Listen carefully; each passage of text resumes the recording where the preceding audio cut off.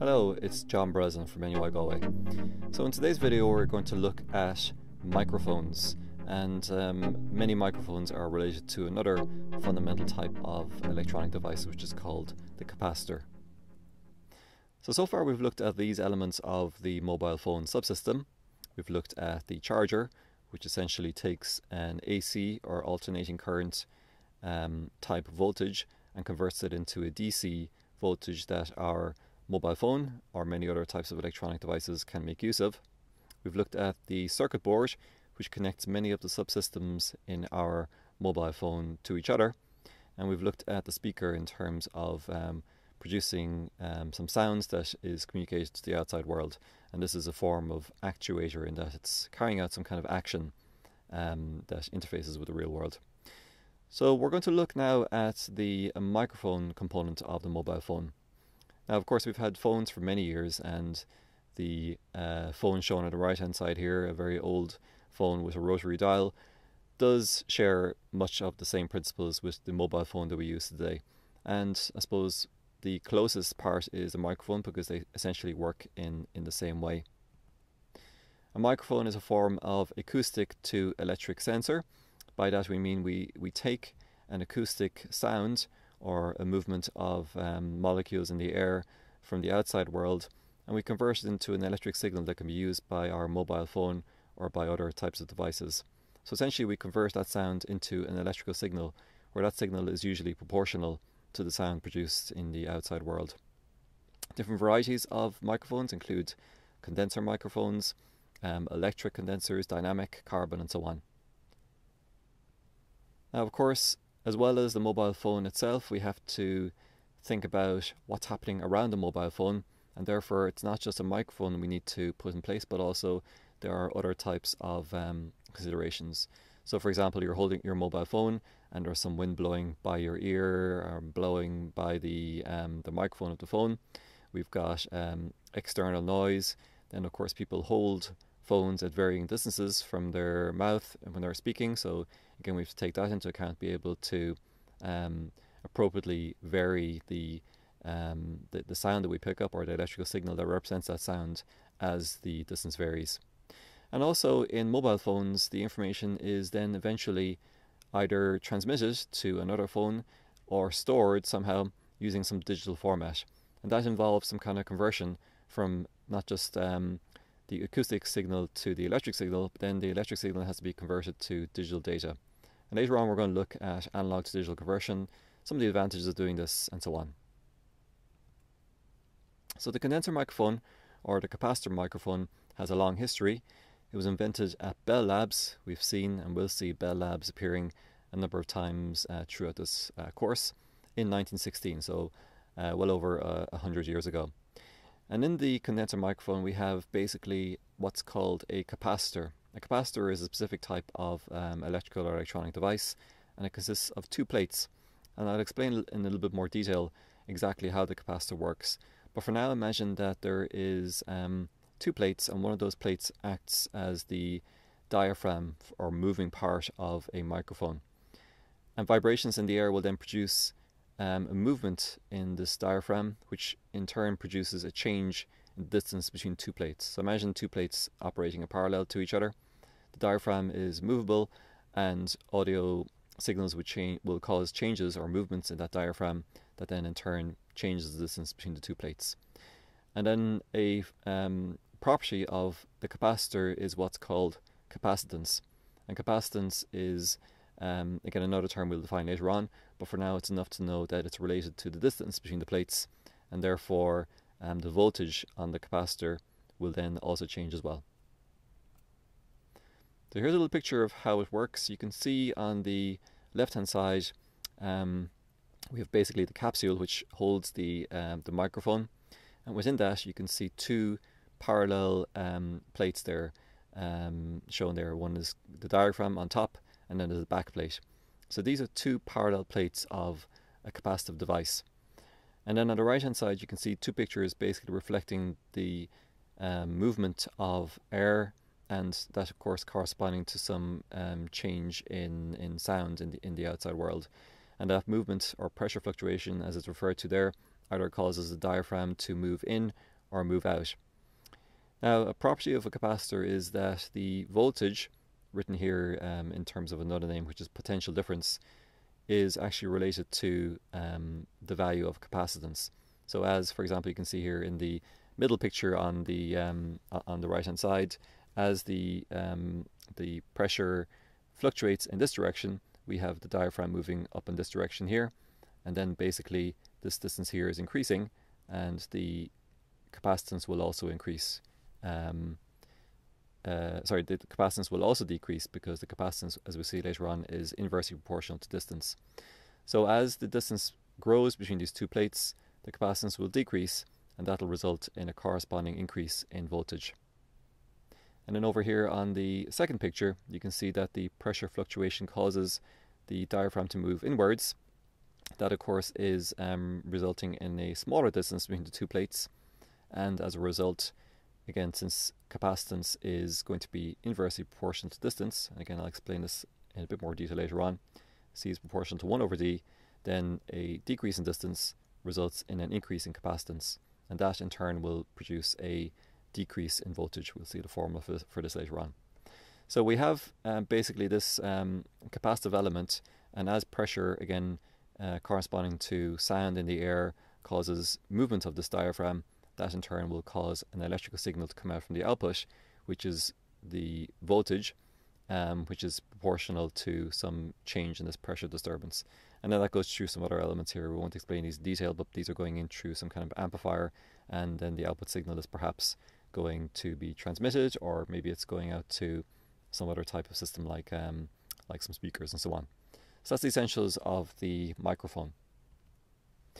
Now, one variation on the capacitor microphone is what's called an electret microphone. An electret is essentially, if you know how, or you understand the principle of a magnet, basically being able to store magnetism, well, the electret is a corresponding device that stores electric charge, and it's a permanently charged. Like a magnet is a permanently magnetized piece of metal. An electret is a permanently charged, with electric charge, piece of metal as well. And this is actually a patent from 1964, and again from our friends in Bell Telephone Labs, as it says there. And again, this is a very common type of microphone used in many devices today. So invented in 1962, actually the patent on the previous slide there, I'll just skip back to it for a second. You can see there just over the top it says that it was invented in 1964, but it was patented in 1964. The invention itself was in 1962. So I mentioned that the element that powers the electret condenser is the electret. This is the metal or ferroelectric material that has been permanently charged. For a magnet, we usually talk about some ferromagnetic material, and in the electret we have this ferroelectric material that has been permanently charged, and that provides charge to the electric microphone rather than needing a battery. Some of the advantages is that it gives very good performance at a low cost, and the vast majority of microphones today, whether they are in your mobile phone, in your PC, and so on, are made of electrets. And of course, because we're all mobile phone users, and smart mobile phone users are becoming more and more commonplace, there's a large amount of electrets being produced. As you can see there at the bottom there, the estimated annual production is at over 1 billion units. So I've talked about capacitor. Capacitor is one of the fundamental electrical and electronic components. So we've got two different types of components in electrical and electronic engineering: passive components and active components. Passive components usually don't need some kind of power source to operate, but rather they work when they are included in some kind of system, whereas an active component will not only require interaction with something else, but it also requires an external power source to make it work. So some examples of active components are, for example, microchips. Microchips perform some kind of operation when they're put into a system, but they also require powering up to make them operate in the first place. The capacitor is composed of two plates separated by what's called a dielectric material. So we've got two parallel plates, and you can see the symbol for the capacitor shown here on the right hand side, two lines shown in parallel representing the two parallel plates. Now the picture at the bottom here shows a typical capacitor. What you will note is that it doesn't look anything that would seem to indicate two plates in parallel, but that's because in this particular structure the two plates are wound around. The closest analogy I can think of is a Swiss roll or a French Christmas log, where basically you've got kind of two layers wrapped around and around in this kind of cylindrical shape here. You'll also see as well on the picture here that there's some minus signs along one side of the capacitor, and actually the capacitor is connected into a circuit with a certain polarity, so the plus pin is the one that is not marked as a minus pin.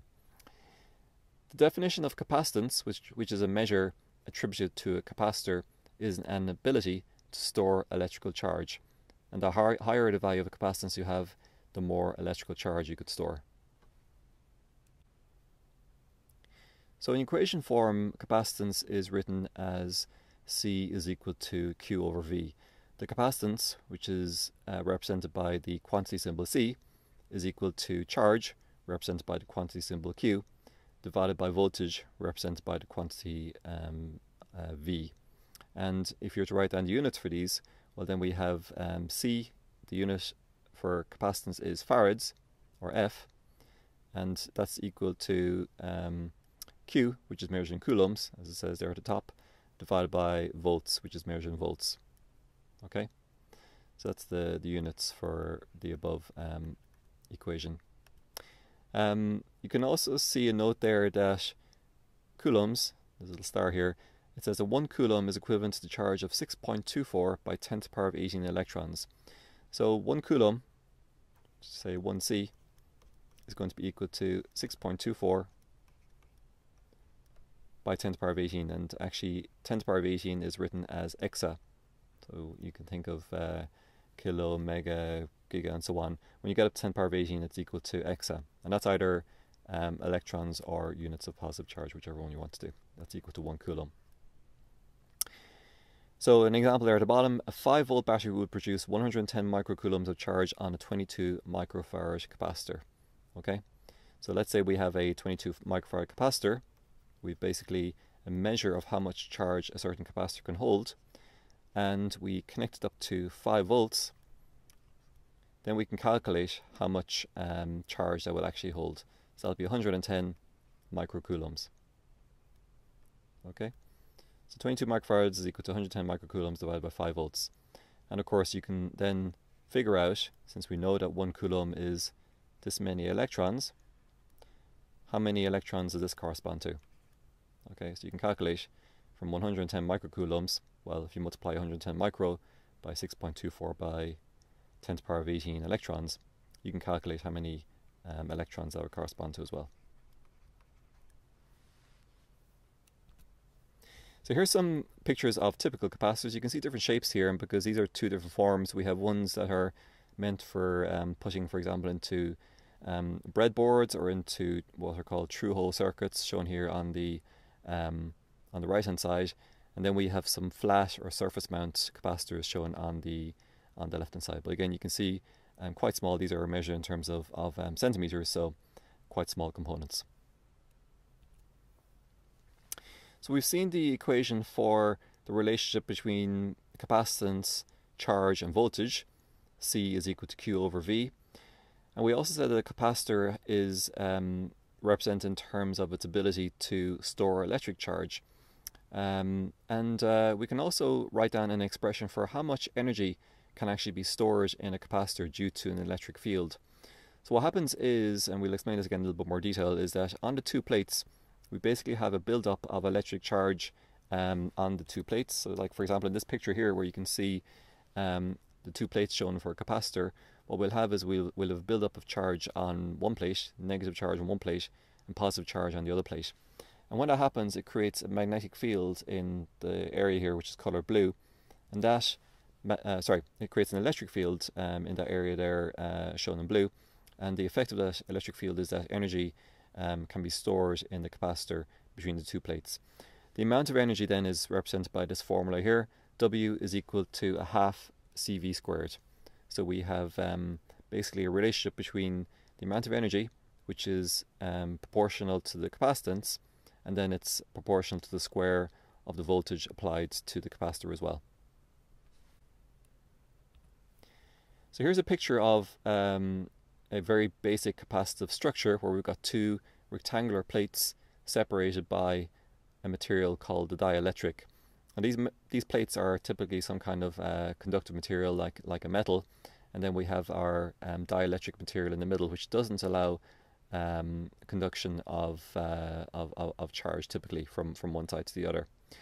And then the amount of capacitance is related by this formula here, 8.85 picofarads divided by m, so this is picofarads per meter, multiplied by epsilon times A divided by D. So these variables refer to the quantities shown down here. 8.85 picofarads per meter is just a value. We have epsilon, which is the relative dielectric constant of the material between the plates.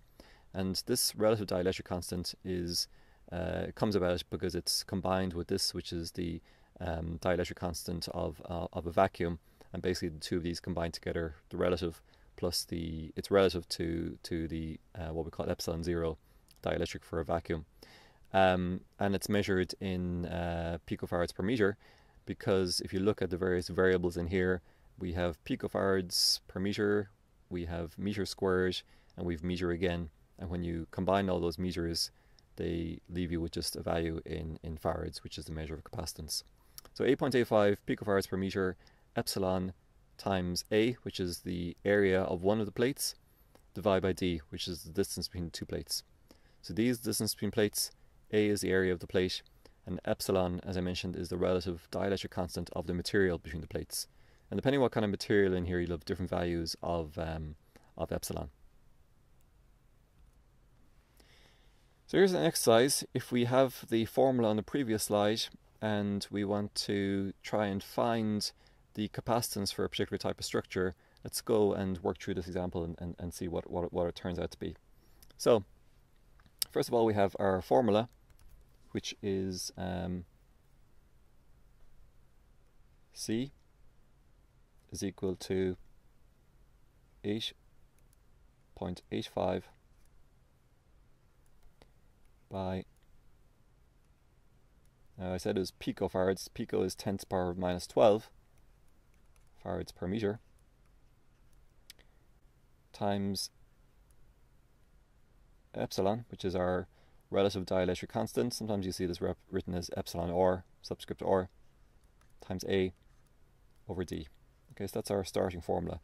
So we're told we have a we have a capacitance of we want to find the capacitance for a 2.0 centimeter diameter capacitor in a condenser microphone. Okay, so imagine the microphones we saw earlier on with basically kind of a circular structure like so, and we have a 2.0 centimeter diameter for this structure. Okay, so diameter is 2.0 from side to side. And we're also told that the plates are separated by a distance of 0.25 millimeters. And then we're also told that the dielectric constant, which is our epsilon, is 8.0. So using this, we can then calculate the various parts here. We can calculate A, for example, to start off with.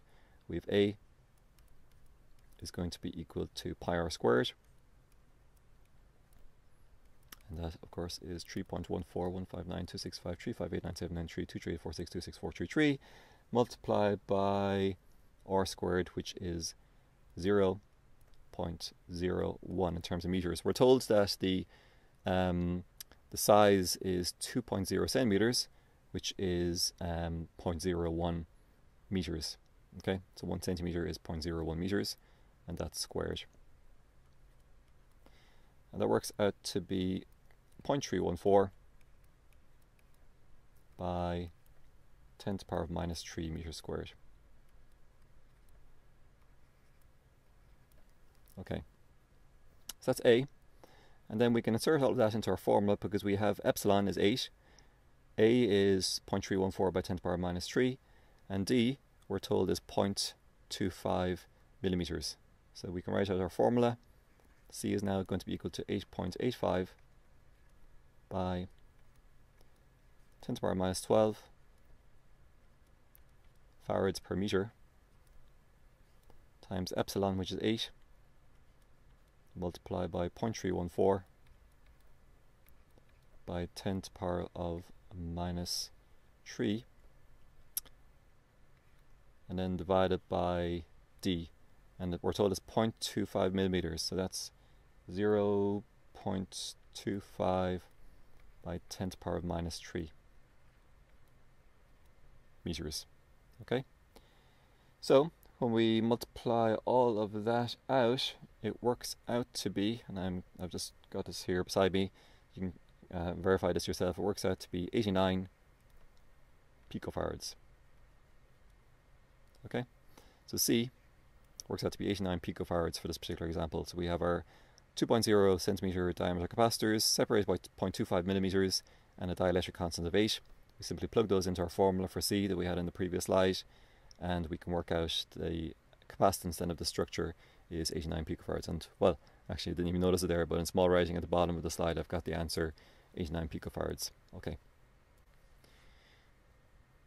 Now I want to say a little bit about how a capacitor works in a circuit before we have a look at what happens when you combine multiple capacitors together. So the first thing is that a capacitor basically, as I said, consists of these two plates in parallel. And how it works is that when we connect a capacitor to a voltage source, which I'll just draw here represented by a long and a short line. Remember what happens in a voltage source is that basically electrons flow out from the minus side of the battery and they flow around the circuit in this direction. Okay, so we have lots of minus charge flowing around the circuit like so. I'm just going to draw an arrow representing the flow of electrons.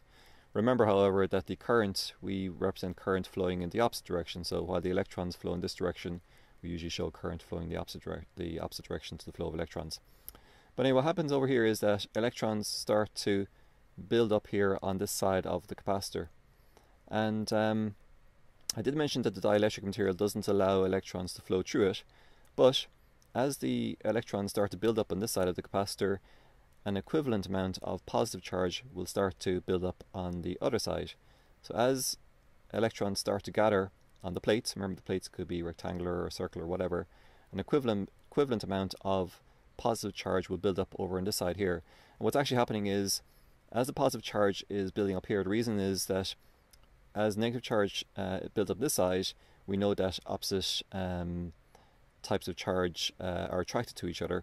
So the positive charge seems to gather on this side. What's actually happening is that the negative charge building up here is repelling the electrons away from the opposite surface of the capacitor. So it's as if the negative charge is being pushed in this direction here.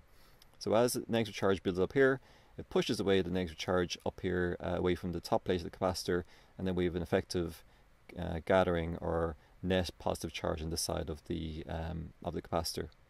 And then we basically get an electric field that exists between the both sides of this capacitor. And again, as you can probably imagine, if this gets bigger, if the distance between two plates gets bigger, the electric field is weaker. Okay, so imagine D starts to increase, then the electric field will actually start to decrease, and less charge will be able to be stored, and then the capacitance will actually decrease as well. So as D increases, we'll have the capacitance will be decreasing. Okay, so more distance means the field is weaker, less ability of the capacitor to store electric charge on its plates, and the capacitance will go down.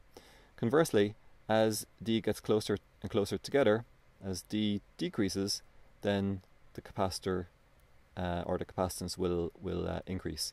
Okay, so as D gets closer and closer, then there's more electric charge will gather here. The field will be stronger due to the plates being closer together.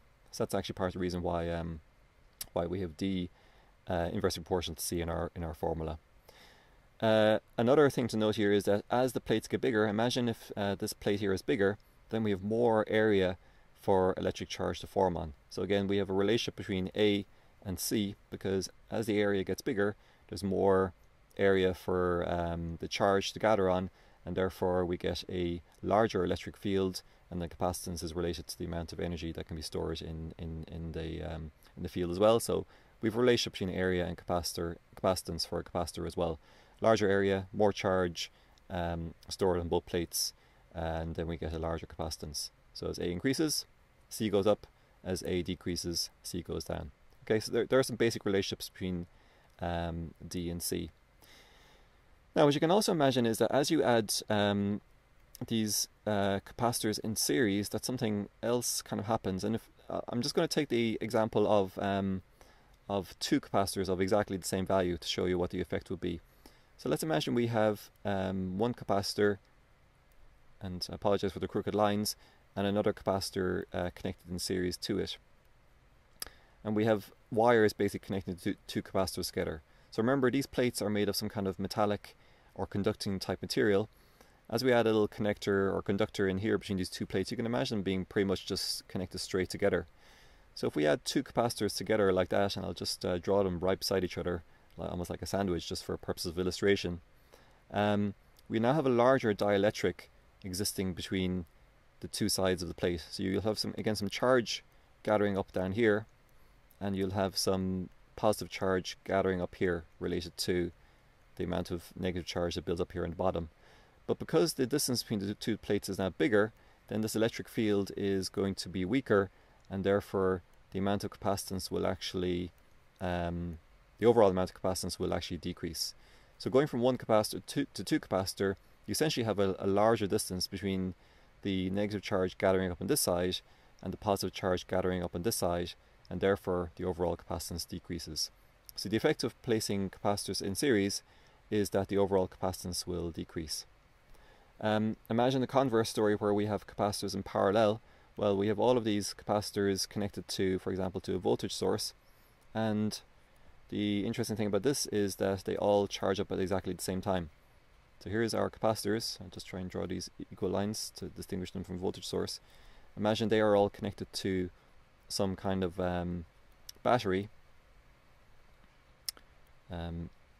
represented by a plus and a minus for the long line and the short line.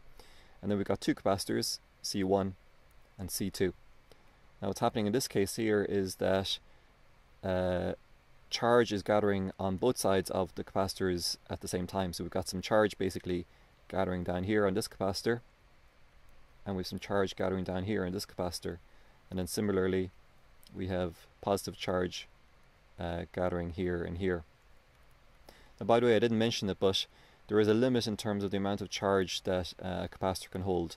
So once a battery is connected and the electrons start to flow, there's a maximum amount of charge that can be held on either side of the capacitor, and this corresponds to the various equations we've seen, like W is equal to half CV squared. Well, a certain battery can produce a certain amount of energy on a certain capacitor.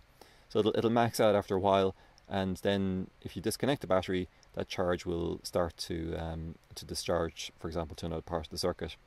But anyway, over here on this case here, we basically have the batteries charging up two capacitors at the same time, and therefore, because we have a larger amount of charge in total across the two capacitors, we've got the electric field of this plus the electric field of this gives you a capacitance here and a capacitance here. We essentially have more energy through two capacitors connected in parallel, and therefore the overall capacitance is going to increase. So we have a capacitance which corresponds to a certain amount of charge or energy due to C1. We have a capacitance which is due to a certain amount of charge and energy in C2, and overall the total capacitance will increase. So again, unlike resistors where putting two resistors in parallel gives you a larger resistance, or putting two resistors in series gives you a larger resistance, or putting two resistors in parallel will give you a smaller resistance. In this case here, putting two capacitors in series will give you a smaller capacitance, and putting two capacitors in parallel will give you a larger capacitance. Okay, so it's the opposite from what we had with the resistor use case. So here it is in equation form, adding capacitors in series. Again, imagining that, for example, in the case here, these wires, imagine they're just directly connected. You have, as you add more and more capacitors, you have basically a larger distance between the charge on one side of this combined capacitor and the charge on the other side of this combined capacitor. and the overall effect is that the capacitance is going to be reduced. So this is similar to the formula we had for parallel resistors. 1 over C total is 1 over C1 plus 1 over C2 plus 1 and so on over Cn. And again, you can write that as being the reciprocals of the reciprocals. In other words, C total is equal to 1 over C1 plus 1 over C2 plus up to 1 over Cn. Okay, so that's the formula for total capacitance. So it's going to be essentially a smaller value than any of the individual capacitors that are connected in series. So again, this is the formula for capacitors in parallel. What you can see is that it's similar to the equation for resistors in series. And again, imagine that we connect up a battery to these capacitors. So imagine I connect a battery up to here. So we have a long side and a short side representing the positive and the negative side of the battery. Again, what's happening is you've got a negative charge basically flowing out from the negative side of the battery, and it flows up here and so on, and you'll have a negative charge gathering on the bottom plate here, for example, in the picture shown of the capacitors, and that will induce a positive charge on the top plate, because again, remember what's happening is that the negative charge on the bottom is pushing away the negative charge on the top, because like forces repel, and then that goes back up to the top of the circuit, and then that negative charge is actually being attracted back in here to the battery, to the positive side of the battery. So we have basically all of those capacitors charging up in parallel. Remember that there's a relationship between the amount of energy in a capacitor and its capacitance. So we have an energy being created here through these magnetic fields being created on each of the capacitors, and overall we have an increase in capacitance. So in fact, the total capacitance is going to be C1 plus C2 all the way up to Cn. So that's it for today's video. I hope you enjoyed it, and we will see you in the next one. Thanks.